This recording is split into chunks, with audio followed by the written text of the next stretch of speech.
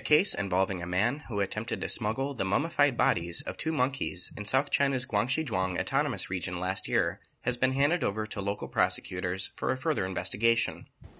Police found the mummies while checking a bus at a bus station in Guangxi's capital of Nanning in October last year. The bodies were confirmed to be those of gray langurs, a first-class protected animal in China. The suspect, a man surnamed Xu, was detained by police for illegally transporting rare and endangered wild animal products. The man said he was carrying the corpses for a friend. Police said the suspect could be sentenced to over 10 years in prison, as well as face fines or confiscation of property, according to China's criminal law. The case is still under investigation.